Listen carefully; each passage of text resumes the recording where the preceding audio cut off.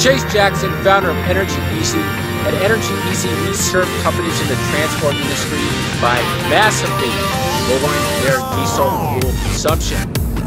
Fuel is a hot topic right now. Gasoline prices are going through the basement, and diesel prices are slowly dropping as well. But the question many of my customers ask is, why is gas dropping so rapidly compared to diesel? Three big reasons why. Taxes. More taxes are put on to the diesel price than gasoline. Supply. Many more refineries produce gasoline compared to diesel, and also time of year. Diesel fuel is used to heat many homes, commercial businesses, and industrial arenas as well. So with that limited supply, there is a higher demand for it this time of year. My company provides electric standby infrastructure for trailer refrigeration units. Woo! I just love saying that. On average, trailer refrigeration units use about a gallon of diesel fuel an hour.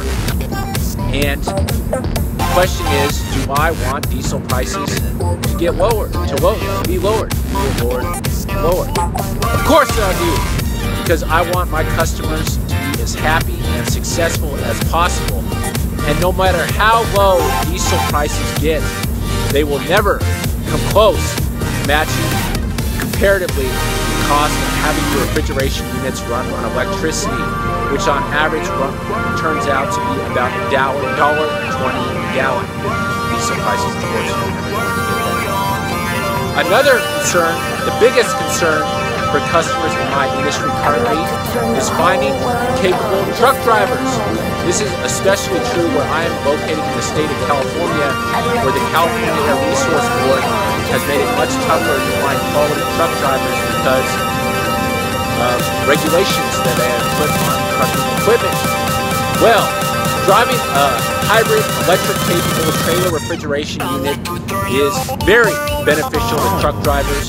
Ask any of them, would they rather prefer to drive a diesel-powered TRU or electric-powered TRU, and they would choose the electric one every time because it eliminates that loud buzzing noise. That loud buzzing noise that you hear in my background right now, that is a TRU running on diesel.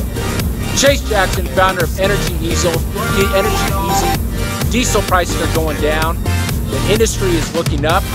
The economy is booming.